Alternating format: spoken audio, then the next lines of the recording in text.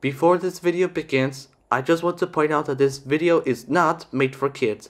It's for older fans and adults who like the Thomas franchise. Enjoy the fucking video! Gordon goes foreign.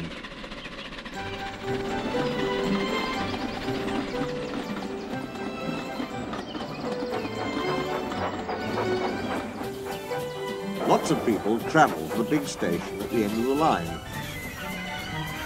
Engines from the other railway sometimes pull their trains. These engines stay the night and go home next day.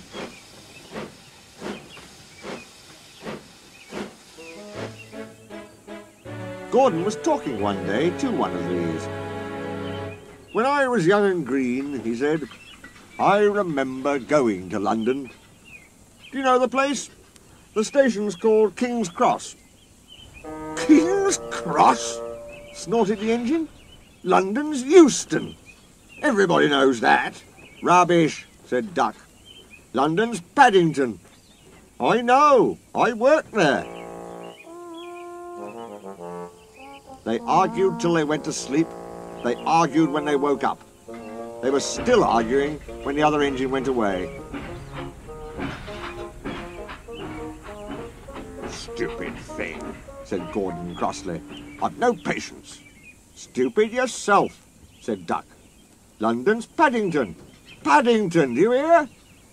"Stop arguing," James broke in. "You make me tired.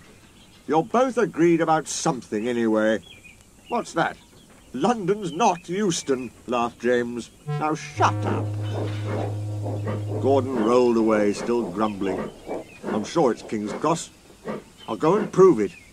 But that was easier said than done. London lay beyond the big station, at the other end of the line.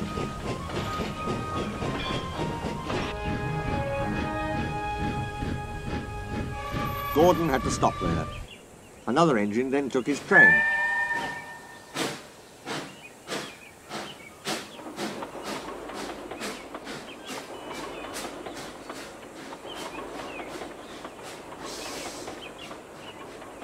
If I didn't stop, he thought, I could go to London.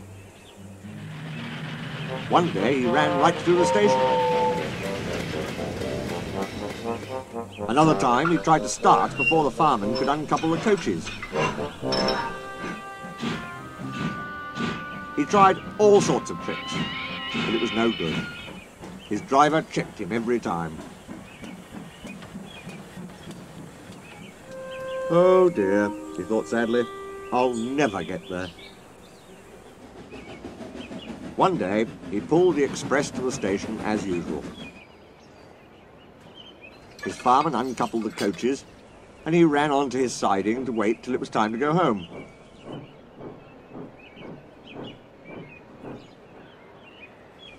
The coaches waited and waited at the platform, but their engine didn't come. A porter ran across and spoke to Gordon's driver. "The inspector's on the platform. He wants to see you." The driver climbed down from the cab and walked over to the station. He came back in a few minutes looking excited. "Hello," said the fireman. "What's happened?" "The engine for the express turned over when it was coming out the yard. Nothing else can come in or out. They want us to take the train to London. I said we would if the Fat Controller agreed. They telephoned and he said we could do it. How's that?" "Fine," said the fireman.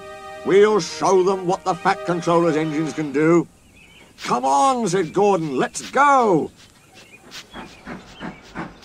He rolled quickly over the crossings and backed onto the train. It was only a few minutes before the guard blew his whistle, but Gordon thought it was ages. "Come on! Come on!" he puffed to the coaches. "Come on, come on, come on, come on, come on, come on, come on! We're going to town, we're going to town," sang the coaches. Slowly at first, then faster and faster. "We're going to town, we're going to town, we're going to town, we're going to town."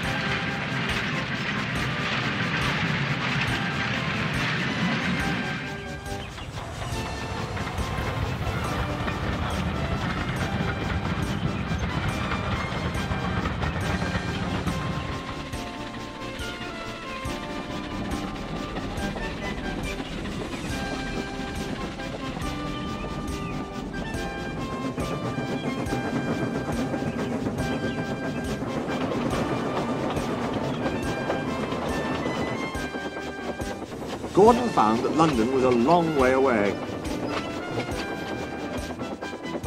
Never mind, he said. I like a good long run to stretch my wheels.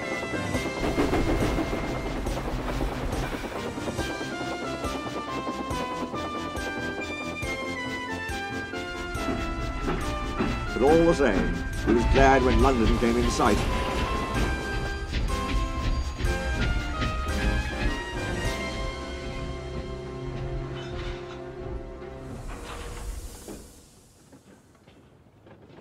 The Fat Controller came into his office next morning. He looked at the letters on his desk. One had a London postmark.